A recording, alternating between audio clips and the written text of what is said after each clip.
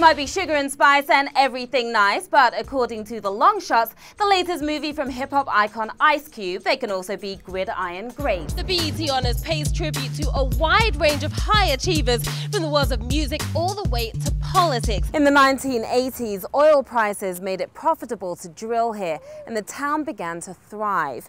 But when oil prices suddenly collapsed, the boom ended as quickly as it started.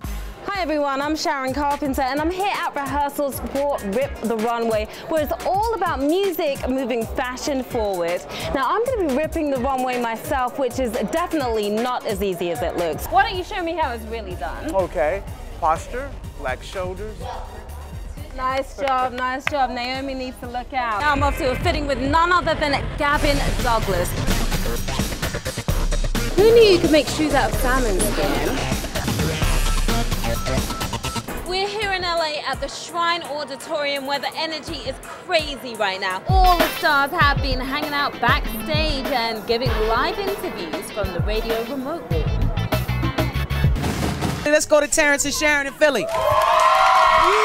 We're hitting cities across the country, cities that have some of the lowest levels of registered voters. And the crazy thing is, like Q45 and Takara, they told me I think they're gonna get more people registered to vote than me. Do you see Sharon smile over here? Thank you guys so much for coming out. Now, Tatiana, the last time I saw you was at the Democratic National Convention. Yeah. You're actually a campaign surrogate for Obama's campaign. Tell us about that. So you look like a real pro with the tennis ball out there. You play tennis with her? No, actually, I play soccer, football. How's the experience been being Indiana Jones once again, 19 years Fabulous. later? I love making movies that people want to see. Is the country ready for a black Bond? There should be a black James Bond and there should be a black Superman. I know there must be some affirmative action up in there somewhere. Can you do a British accent though? I'm gonna be Black Bond from Harlem. I know it was quite a challenging role, right? Yeah. Because Etta James actually had a history of fighting drug addiction. Yes. How did you prepare for that, and what were those scenes like? It was a very challenging role, but it was the most fulfilling role I've ever done. We have Sharon Carpenter here from BET News to try to understand the scope of this terrible disaster. Sharon? Well, Haiti is reeling from a catastrophic 7.0 earthquake that occurred Tuesday just 10 miles from the nation's capital, Port-au-Prince. When did you decide to run for president of Haiti? After January 12th, the day after the quake, I went with my wife, a couple of friends, picking up bodies on the ground.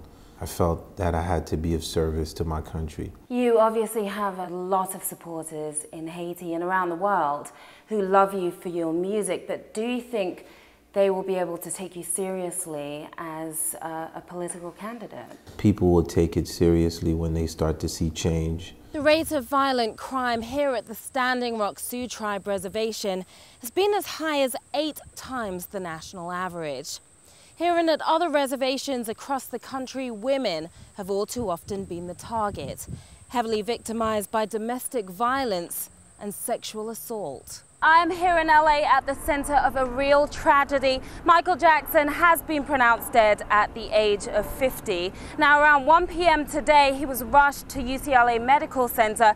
He was said to be in full cardiac arrest. Now, a car belonging to the doctor or his assistant was found outside Michael Jackson's LA home. This car has been impounded and reportedly could contain medication that could be pertinent to this investigation. Outside Forest Lawn Memorial Park in Glendale, California, where in a matter of hours, Michael Jackson will be laid to rest. Now, it's been over 2.5 months since Michael Jackson passed away suddenly, and now his family members are finally going to have the opportunity to say their last goodbyes.